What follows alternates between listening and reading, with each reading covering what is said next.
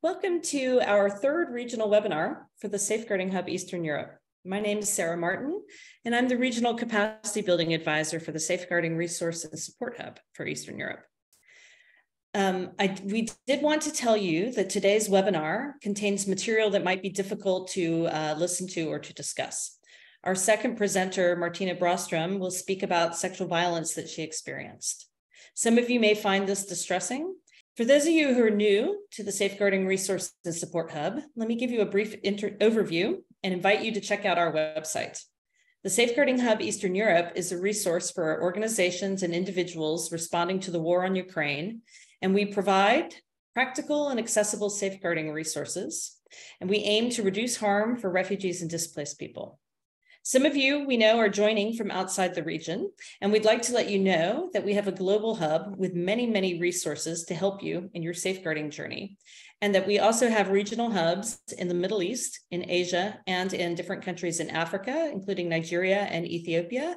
And you can find materials in a variety of languages. So please feel free to check out our website and get information there. Here in Eastern Europe, over the past 14 months, people across the region have mobilized to welcome and to offer hospitality to refugees and displaced people who've fled the war on Ukraine. Many organizations, both big and small, are involved in the humanitarian response. But unfortunately, in the humanitarian community, we also know that in times of crisis, there can be harm that is committed by humanitarians. This harm can include sexual exploitation and abuse, discrimination, or harassment.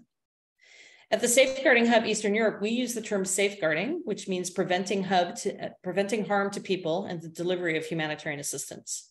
You may also be used to hearing the terms PSEA, protection from sexual exploitation and abuse, prevention of sexual exploitation and abuse, but we use the term safeguarding. Administrative investigations of allegations of sexual exploitation and abuse and other abuses is a common tool in the safeguarding response.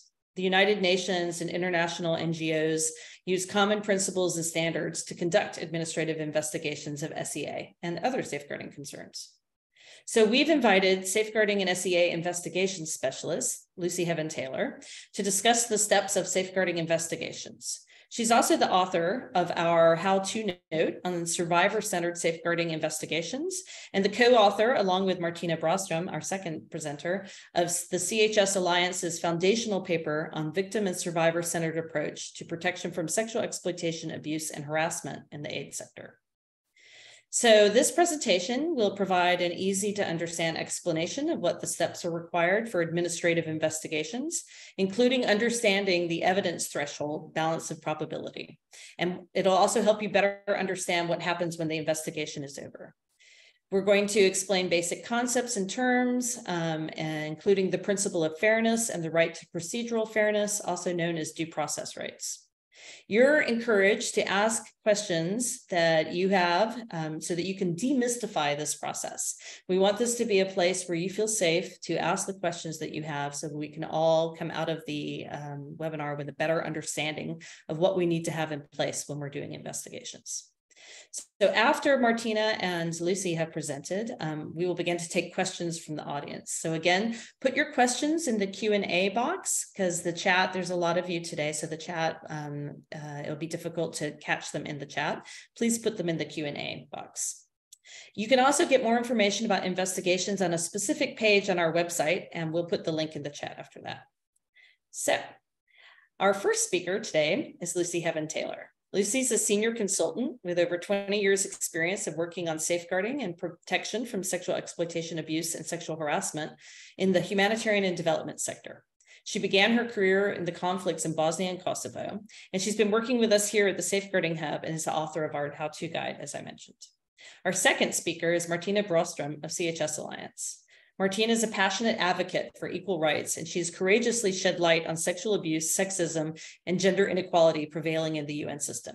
We're very lucky to have her here to share her story with us today. Her fight has inspired reforms towards more victim and survivor-centered, trauma-informed approaches to working on SEAH and greater institutional accountability. You can read more, including their full bios, on our website. Again, for the Q&A, we have the capacity to answer your questions in English and Hungarian, but it will be difficult for us to answer questions in Czech or Ukrainian. We apologize, but you can always write to us at our help desk, and I'll give you more information about that at the end of the webinar. So without any further ado, I'd like to turn it over to Lucy. Thank you very much, Sarah, and welcome again to everyone attending this webinar this morning. So let's get right to it. The reason why we're here today, to talk about what do we mean by a safeguarding or PSEA investigation. So in our sector, a PSEA investigation is a workplace administrative investigation. It takes place when further information is required to determine whether a staff member or volunteer or anyone working on behalf of our NGO or CSO has breached our organisational PSEA policy or our code of conduct. What a safeguarding PSEA investigation isn't, it's not a police or a law enforcement investigation. It's like any other investigation that we might undertake in our workplace into staff misconduct. Next slide, please, Emmy.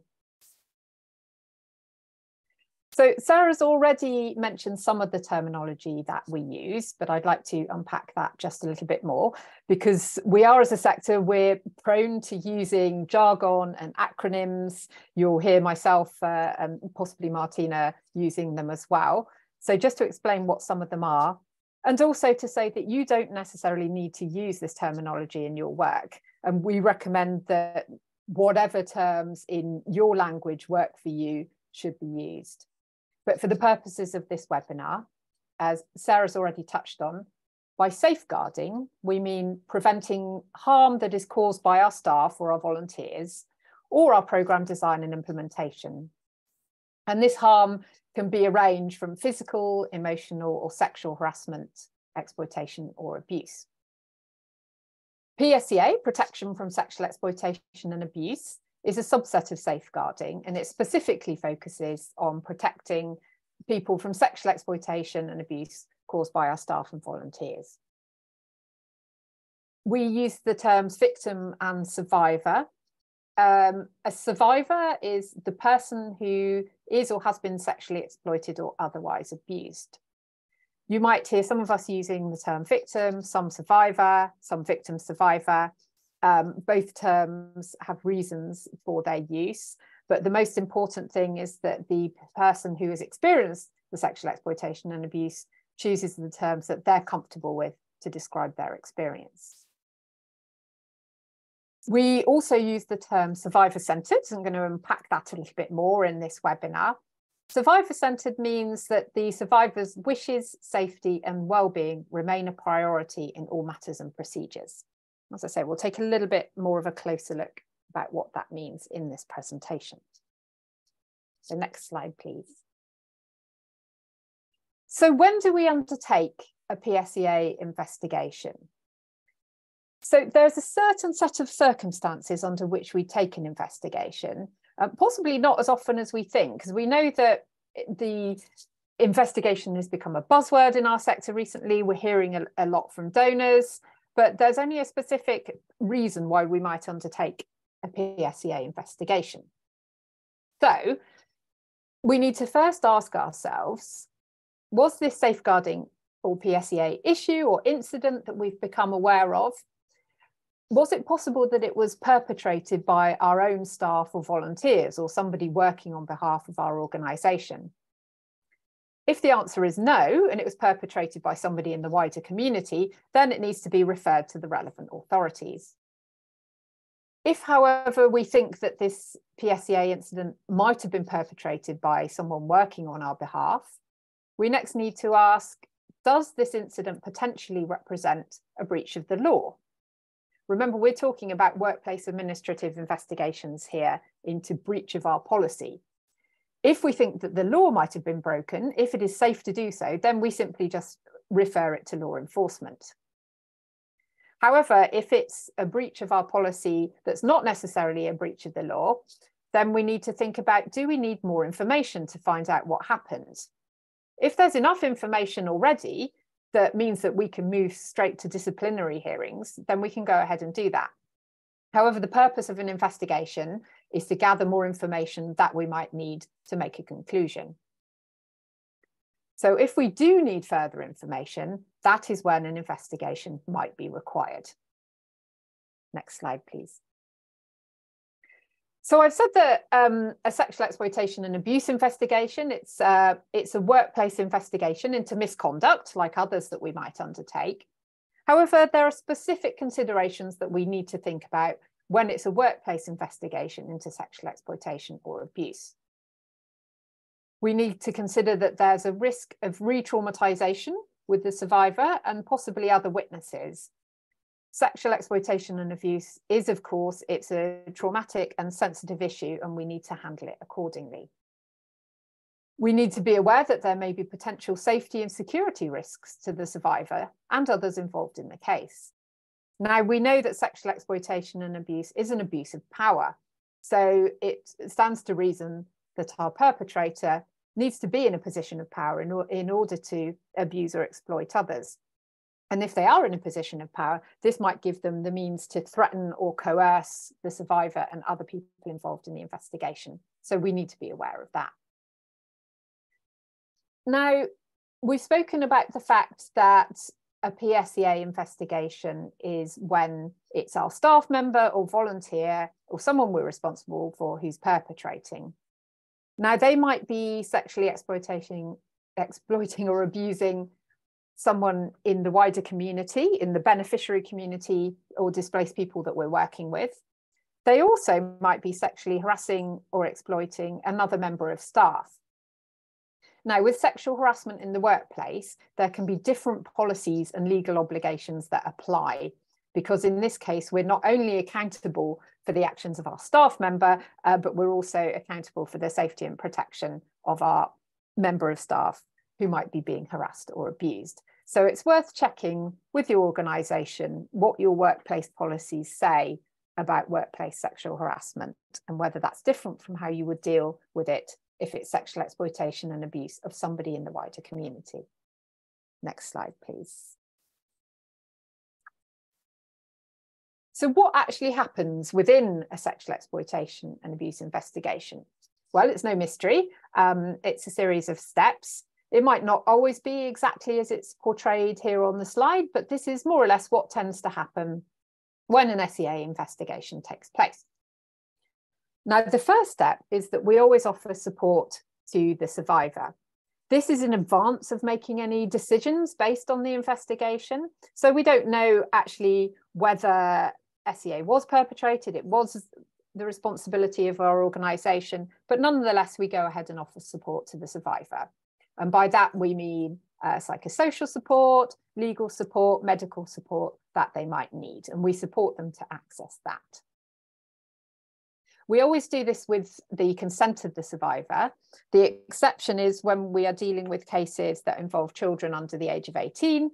In that case, we don't look at consent, but rather we look at acting in the best interests of the child. So we will always refer them to services when it's safe to do so. Then we go about assigning roles and responsibilities. Now, the important thing with investigation is that there's a separation of duties. So the person who makes the final decision and commissions the investigation is known as the investigation manager, is separate from the team that undertakes the investigation. This is because so that there is transparency and it's not just one person or set of people who is making all the decisions about the investigation. Then a terms of reference is developed for the team. And then the investigation team look at what available information there is already about what may have happened. So for example, there might be things like WhatsApp messages, other information that relates to the investigation. And then they then develop a plan of how they're going to undertake the investigation. Part of the investigation usually involves interviewing witnesses, the survivor, if they've consented and agreed to do so, possibly other people who might be related with the investigation, might have information to share. It's important, of course, that interviews are undertaken by people who have experience of conducting SEA investigations. Then the information is collected and analysed to see whether the information either upholds or does not uphold the allegation. And those recommendations and conclusions are then shared with the investigation manager. So the investigation manager takes a look through the report, checks that all the information shared does support the conclusions that have been reached. And if they do, then they will make a decision on next steps based on those conclusions. Next slide, please. So that's what happens in an investigation. What about a survivor-centered investigation? Now, for this slide, taking the work that Martina Broström has been leading for CHS Alliance into looking at how we can make responses to SEA survivor-centered. And in that report, there are a number of recommendations about all of the steps that we take when we're responding to SEA. And this is a summary of the recommendations that are proposed for dealing with an investigation and how to make it survivor-centered. First of all, everything we do acknowledges that survivors are the experts in their own situation and that they know what's best for them. Your NGO or CSO should consider even whether an investigation is necessary, because there is the risk of it re-traumatizing people involved. Or are there other options or steps that we can take in order to resolve this situation? Investigations should proceed with the informed consent from the survivor. The survivor might consent for the investigation to take place and for them to participate in it, or they might consent for the investigation to go ahead without their involvement, which is also possible. If they do not consent for an investigation to take place, then a decision will need to be made by senior management about the next steps. We recommend that survivors are accompanied by a support person throughout the process, if that's what they wish. We recommend that investigations, of course, must follow sector standards and must not cause further trauma to anyone involved, and should use trained and experienced investigators. We also recommend that investigations use balance of probability as an evidentiary threshold to make decisions. And we'll take a look in the next slide, please, about what we mean by balance of probability. So as I say, balance of probability is a threshold of evidence in undertaking an investigation. In a workplace investigation, this is the threshold that we usually use, and it means that something is more likely to have happened than not. Now, you may have heard or be familiar with the legal threshold beyond reasonable doubt. We recommend that this is not used in a workplace administrative investigation. It's very hard to prove in cases of sexual exploitation and abuse, and actually we don't consider it necessary because workplace investigations, as I say, use balance of probability usually in terms of due process. Next slide, please. So what happens after the investigation? Well, as I've said, a decision is made what to do next based on the investigation conclusions, and that's made by the investigation manager. If the allegation is upheld, then the next steps are usually that it would go to a disciplinary hearing according to the policies of your organisation. If the allegation is not upheld, then that staff member or volunteer is cleared in this instance, meaning that it will not be held on their records that there was an investigation against them. However, it's usual practice that we keep a record of the investigation somewhere in case there are future similar incidents that arise in the future. Support to the survivor, of course, continues when and for as long as they want it. Survivors don't always want to access support immediately. They might want to access it on and off, and it might be a long-term process. So we as organisations should commit to providing that support for as long as they need it. And then finally, an area that we tend to be weak on as a sector, but is quite often the most important thing to the survivor, which is justice for the survivor. And justice can look like many things for the survivor in terms of compensation, acknowledgement of harm, and so on. And Martina will talk a little bit more about that, I think, when she shares her experience. But more work needs to be done in our sector to work out what this will actually look like. Next slide, please. Now, I think Sarah was going to share further information with you about that, but that was very much an introduction to investigations, probably lots of questions, lots of further needs for support and so on, but help is available from the Safeguarding Resource and Support Hub.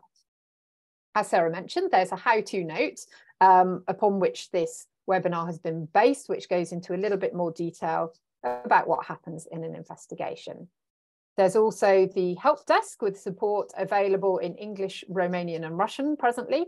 And the website itself is available in English, Ukrainian, Polish, Romanian and Russian. As I say, I think Sarah will share more information about that. But we are here to help you demystify investigations. So I think that's it from me for the moment. We will be available for questions at the end, but I think I'm going to hand over to Sarah now to introduce the next speaker. Thank you very much.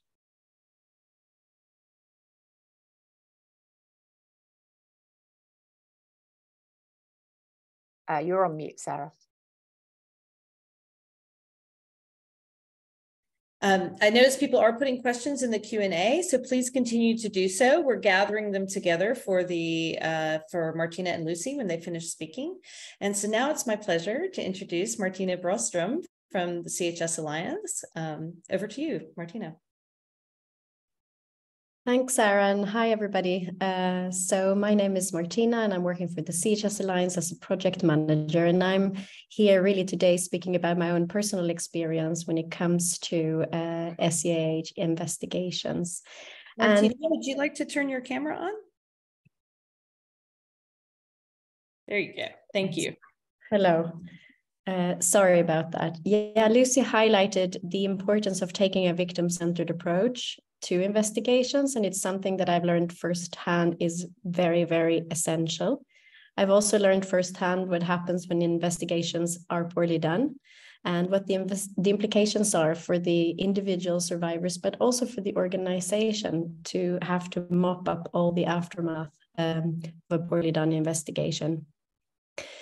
And so my story really goes back to 2015 when I was sexually assaulted on the sidelines of a work event in Bangkok, Thailand. The perpetrator was the number 2 of the UN organization UNAIDS that I worked for. And he was a close friend and ally of the executive director. He was also my second line supervisor, and so quite a powerful man in the organization where I worked. I had worked for about 10 years at the time when this happened in the organization. So I had worked both in the field office and in headquarters, and I considered myself somebody who had a lot of friends and colleagues in the organization and respect and so on. And I'm telling you that because even knowing that that at the time I had people that I trusted and I knew the rules very well, and I thought that and I wasn't new, or I wasn't on the fringes of having a job. I'd been there for quite a while, and still my experiences was very, very challenging. Initially, when it happened, I was very hesitant to report it, but I did disclose to my mother, a very trusted friend, and also my direct supervisor, but I swore them to silence and to not share this with anybody. And that was my way of figuring out. The disclosure was immediate, like out of the trauma that had happened the very same day there and then, running frantically. And then I was not ready to really go from there to be dealing with what felt like a very administrative situation. I was a breadwinner of my family at the time, and I needed to really sort of land in what had happened to me and then make some decisions. I think another factor was that I had worked in the organization very long, so I knew the work culture, and I also knew how this particular man was somebody that we all knew, all us women working in the organization, was somebody who was flirtatious, I would say inappropriate in his behavior for workplace, but the organizational culture had evolved such that people just turned a blind eye to his behavior, and us women kind of just warned new recruits to stay away from one another. I also read and reread sexual harassment policy at the time, and it required that I had to go through a process of informal resolution, which is quite awkward, but it basically entailed for me speaking to the ombudsman, the staff association, the chief of staff, the executive director, and they were all men at the time, and they all had the same message for me, which was, you know, try to forget about this, don't ruin your career over this. And nobody ever offered support or to even address what had happened to me. But because at the same time as this was happening, and I should mention as well that actually very early on or immediately upon following my disclosure, but before reporting it internally, I had actually told somebody in my own government, which was the government of Sweden, and it was because I could feel straight away how my work environment started changing, and it didn't take long before the retaliation happened to me, and that was blocking my work, blocking my presence in meeting, moving work areas. I had become a liability to the perpetrator, and he was powerful enough to try to confine my job. Remember, he was my second line supervisor. So informal resolution didn't work for me, and the retaliation didn't stop. And actually, every time I started speaking to people about what had happened to me and having just been told that it doesn't matter, can't do anything for you, try to forget about it, I have to say that my hurt and my trauma also started transforming into a lot of frustration. I was kind of driven at this point by this need to tell other women and warn other women about what was going on, and a sense of rage about that everybody was just accepting it. And I was processing my trauma at the same time. So I launched a formal written complaint, and that's what would have normally triggered the investigation process. In my case, though, I was told that I was beyond the statute of limitation. What does that mean? It means that I had waited more than 120 days to make a formal complaint. And that felt absurd to me, given that I had went through 1 year of full informal resolution. So I had to then go and lobby the investigation director, who was actually based in the World Health Organization at the time, and tried to convince him to convince the executive director that this had to be investigated. I also was informed during my meetings with the investigator that standard practice is that you actually make a request for administrative leave for the perpetrator to protect the integrity of the investigation and to protect me, who had launched a complaint against the deputy executive director. But when I made my request to the human resources, they said that we should not, they rejected my request on the basis that they did not see any reasons for why he couldn't be there. And of course, it did impact the course of the investigation. The investigation lasted 14 months. And during this time, because the perpetrator was in his still position, he was able to restructure the organization. He was also able to use victims and other witnesses and their testimonies to place them under his supervision. And in that way, he was able to influence the course of the investigations. And many of the witnesses could not remember what had happened, or they were too afraid to actually share the truth of what they had witnessed. And on the other hand, people that did come forward as witnesses during the course of these investigations that testified in my favor or what they had seen and observed, they basically had to, they were forced out of the organization, either being mobile or forced to early retirement, or themselves accused of various types of misconduct. The investigation itself was in form of Skype interviews. I did ask for a female investigator. I think that was important. They took place over Christmas. So I was in the comfort of my own home. I think that was important. But it was clear that the investigator, while she tried to do her best, it was a poorly executed exercise. And how do I know that? I know that because when you're feeling very emotional, speaking about a sexual assault that has happened in a confined space, and the person says, yes, I understand. Now, can I ask you what you were wearing in those kind of, and what did you do to fend him off? When you start hearing questions like that, it's kind of difficult to process. All the time during these 14 months when the initial investigation happened, I was subject to pressures inside of the organization. I was tried to be silenced. My friends and colleagues did no longer want to sit with me in the cafeteria because they were called into his assistant's office and being told to be careful with whom they sit in the cafeteria, and that they should think about who holds their career in their hands. So I started to feel very, very lonely during this period of time, and very few friends would kind of send me private messages on Facebook in solidarity and support. But at my workplace, I was very, very much alone.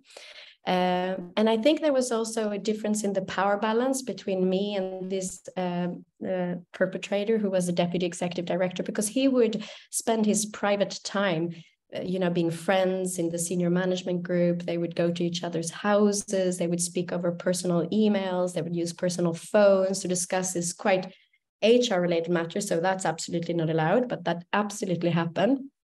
And with my own regards, it was just formal interactions with email, clearly scripted. So little by little, the perpetrator and the organization started sort of having the same narrative, and I was on the other side. And I think that's something that people might not think about, how the role of victim really changes. The investigation itself is very much, he says something, you say something, and then you're supposed to have the investigator sort of judging that according to the balance of probabilities, as Lucy mentioned. But what often happens is that the perpetrator is having inside information through the organization, so they kind of become complicit against you, and the mere fact that you've launched an investigation is unpleasant for the organization because it's suggesting that something happened that shouldn't have had happened, and that they have somehow breached in their duty of care for you. So while initially you get sympathy, very little though, about what you've went through, people can accept you as a victim like that. But the moment you actually launch an investigation, you now are kind of launching it against the organization, and you start feeling that shift in power and respect and sympathy as the victim. I didn't have any feedback for the 14 months that the investigation happened. And then suddenly I learned through a press release on the organizational website. I'm sitting at my desk in the office where we're both working, and I'm refreshing my email. And suddenly I have an email saying that through press release, and the press release is stating that the one case of sexual harassment, that they called it, had been completed, and that it had concluded that the perpetrator was innocent.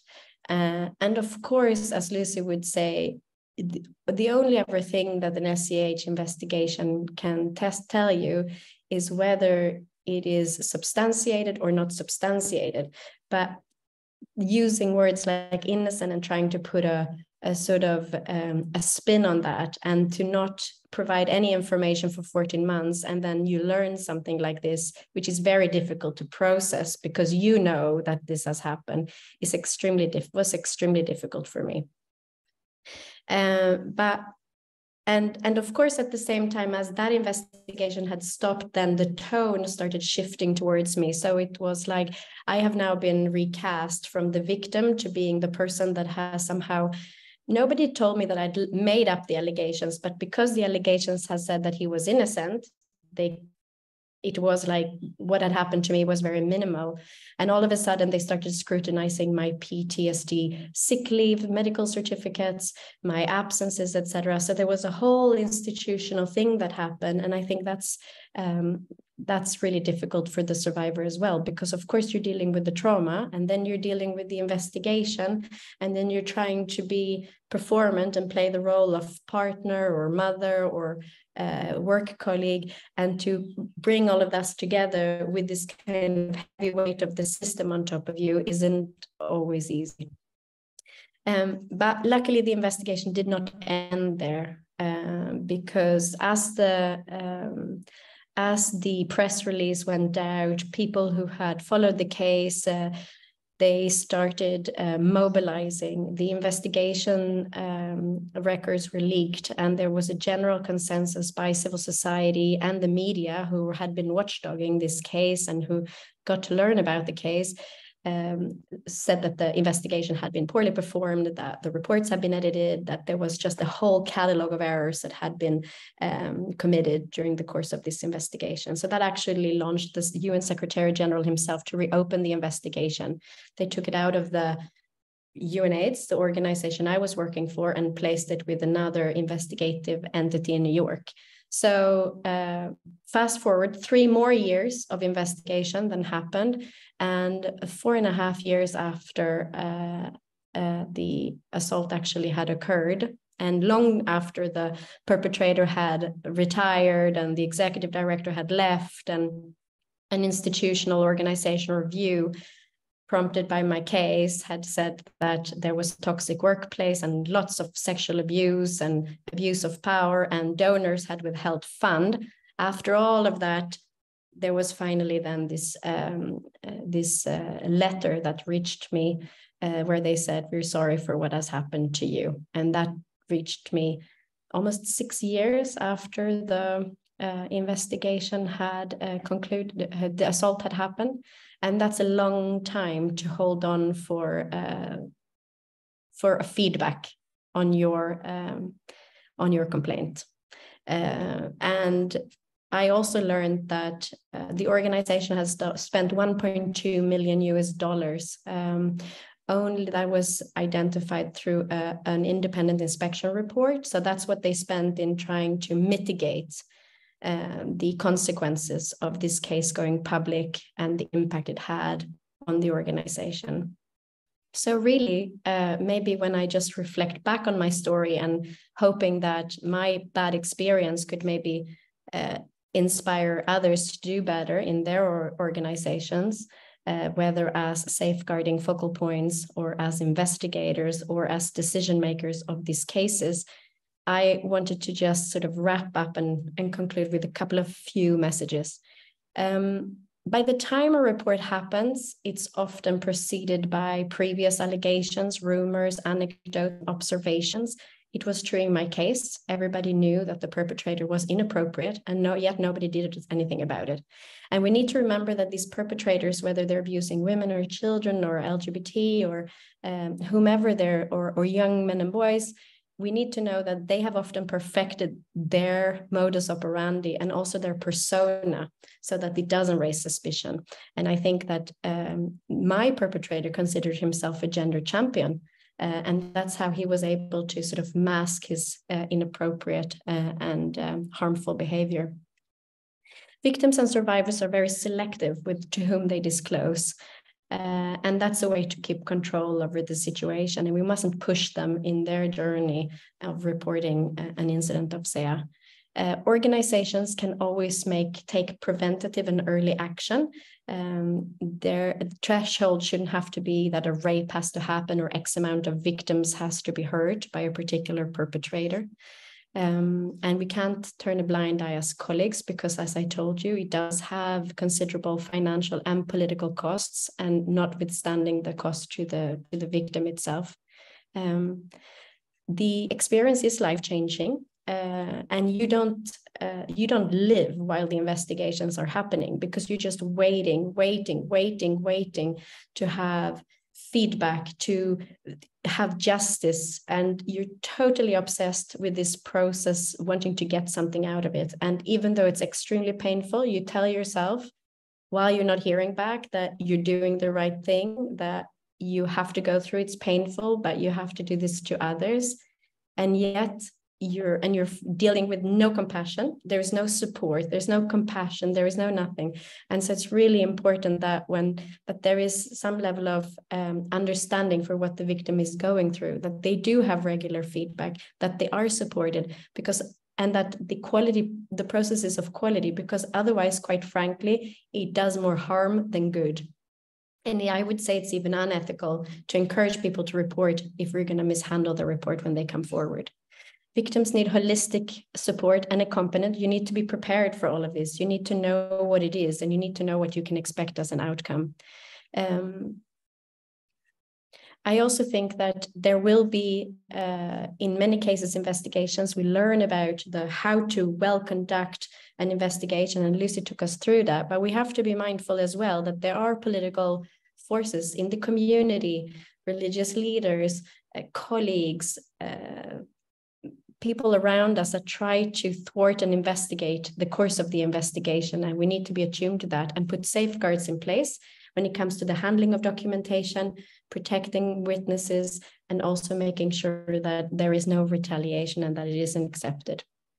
Victims needs to be treated and their stories be taken in good faith. We need to display the compassion that we would do. It's not because it happens at the workplace that one cannot meet a victim or a survivor with the compassion that you would meet a friend, a sister, a mother or a child that would be going through this if it was your family member. I also think that there are systemic barriers that we really need to address together, and our paper, I encourage you to take a look at it because it sort of sets out what needs to be in place before and what should come after the investigation. Investigation is not, it's a process to have accountability, but it isn't an end in itself. And it certainly is not a satisfactory outcome for the individual who's placing their trust in the hands of the investigator and in the organization. And finally, perhaps just to say that civil society, media, governments, judges, and donors, they do have a role to play as partners. Sometimes we segment too much. In my story, they were the people that helped me in my own organization. They were people that I did not know, whereas my colleague, I had known them for 10, and at the end of this, almost 15 years. And they turned their back to me, where there were other bold civil society activists that just opened their arms. And that's why I think we need to work together. I will just stop it here, but thank you for listening to my story. Thank you so much, Martina, for sharing that story. I think you'll see in the comments, which I'll share with you after the webinar, just how appreciative the audience has been and the comments that they've sent of support to you. So thank you, audience. Now we're going to turn to the Q&A, and I'd invite you and Lucy we have a lot of questions.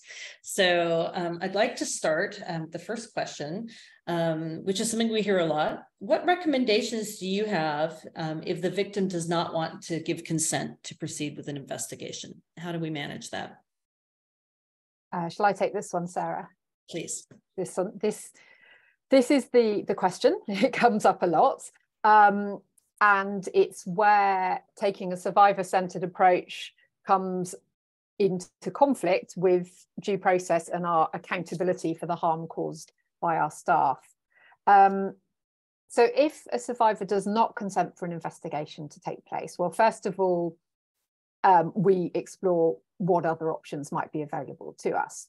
As I said in the presentation, an investigation is not always the inevitable outcome if we have a concern about sexual exploitation and abuse. If we really do need an investigation to take place, what we need to do is to take a look at our commitment to the survivor for a survivor-centered approach versus the concern that there might be a staff member or a volunteer in our organisation who might have caused harm and might be continuing to cause harm and be a risk to people that they come into contact with. And it might be that under certain circumstances, we might actually need to go ahead with some sort of investigation or process, even if the survivor does not consent for that to happen. However, if those actions are taken, that's a decision that needs to be made at the absolute highest levels of the organisation. It needs to look at what the impact on the survivor might be, and it needs to be well documented and signed off. Hopefully, we would not find ourselves in a position where there is that direct contradiction. But if we are, those are the things that we need to take into consideration and to balance off before making that decision. Okay, thank you. Thank you, Lucy. The second question that I have for you both is, and there's a lot of questions in here about investigations manager, so I'm going to try to compile them right now. should the investigations manager have a legal background? What are the key attributes and competencies that you think a legal investigator, administrative investigator should have? And is it something that people at different levels can be involved in? Do you have any reflections on that? And then finally, and then there's one last question about, do you think it would be better to have male or female investigators to create a rapport with the perpetrator and the survivor? Shall I can at least, I can take both of those, but I think Martina might have interesting reflections on the latter question particularly. So first of all, do investigators need to have legal experience? No. As we said, it's a workplace administrative investigation. What survivors should have, what investigators should have in terms of competencies is that they're appropriately trained and they're experienced to deal with survivors of SEA and gender-based violence. So investigators come from many backgrounds. Some do come from a legal background, but it is important in that case that they are trained and briefed on the procedures we use in an administrative investigation. I think I saw somebody mentioning as well about having a legal advice on retainer. It is, if your organisation has the resources to do so, it is useful and important to have a legal overview of all of your processes to make sure that you're conforming to labour law. But the investigator themselves does not necessarily have to have a legal background. In terms of the gender of investigators, generally speaking, it is usually the case that women and girls might prefer to speak to a woman about sexual exploitation and abuse, but that's not always the case, and we shouldn't necessarily make that assumption. However, it is important that we at least have the option and we have the capacity to have female investigators should we need to use them. I think, Martina, what are your thoughts on that? I think, yeah, I agree with everything that Lucy has said. I would reflect on the fact with the male and female investigators. It might also depend how long a time ago the trauma has happened. I think when it's really fresh, the idea of being sort of alone, I can reflect from my own experience, but being alone with sort of a man, it took me a long time before I would even ride with strangers in elevators, because that's what the assault would happen. And I felt very uncomfortable in many settings, just being alone with strange men. So I think if you have an accompanying person there also, maybe that changes the dynamic. But I do think that in my case, I was more comfortable with a woman. Having said that, I don't think that gender is the only attribute that would be important.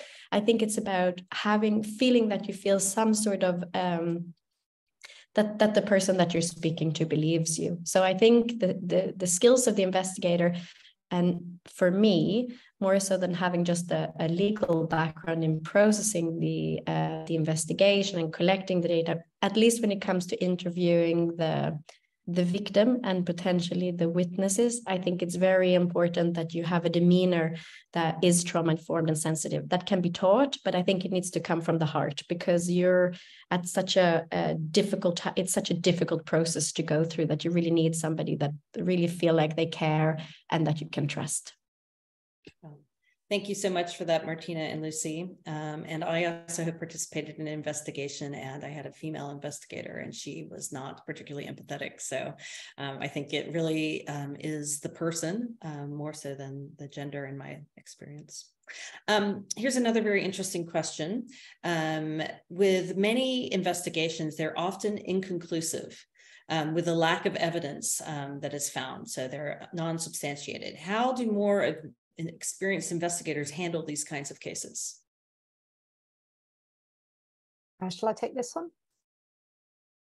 Yeah, so usually in these workplace investigations, there are three possible outcomes. One is that the allegation is upheld due to information, let's say, on the balance of probability to prove the allegation took place, or that the information disproves the allegation, so it's not upheld. But we sometimes find ourselves in the circumstance where the allegation is not upheld because we couldn't find enough information to uphold it.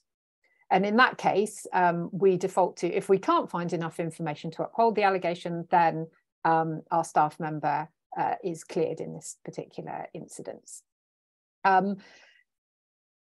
Now, if an investigation is done thoroughly, it's more possible than you might think to get enough information to uphold an allegation.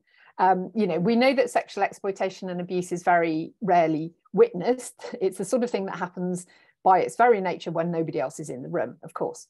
But there might be other things that we can find. For example, I mentioned WhatsApp messages.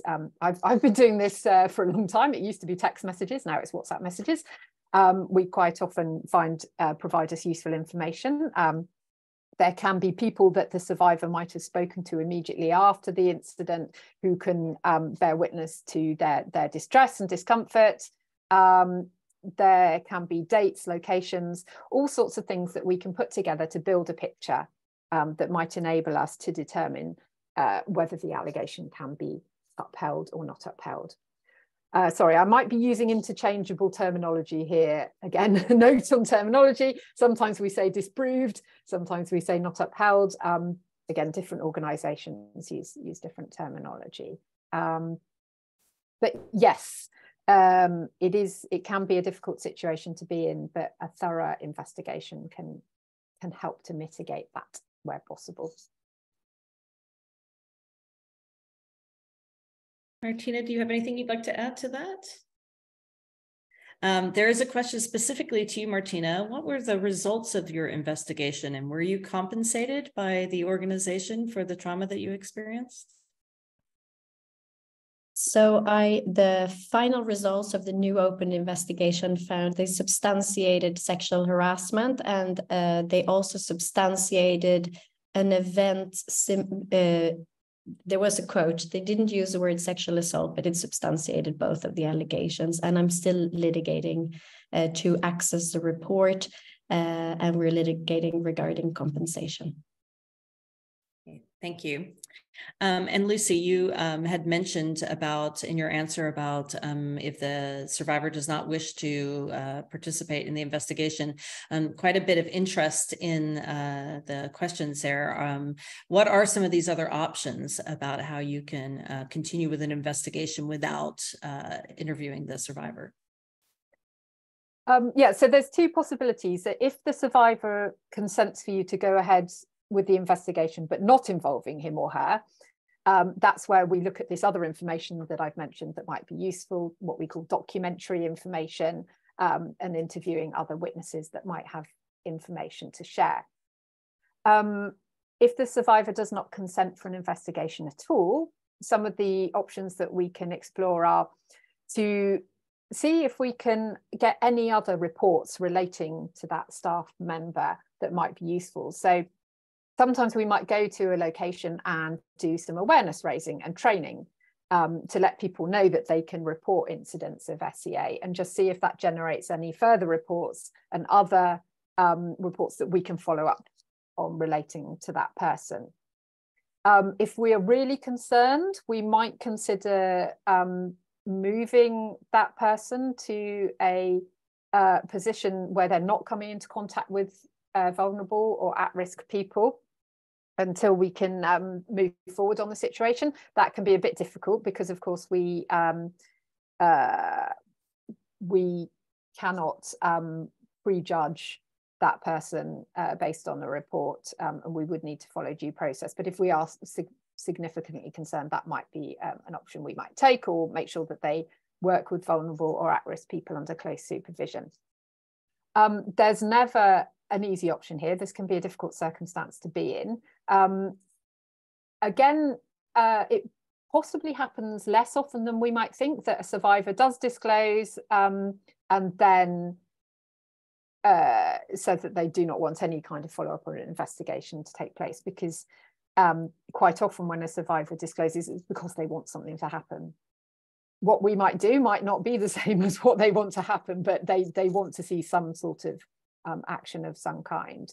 But when it does happen, those might be some of the options that we might explore.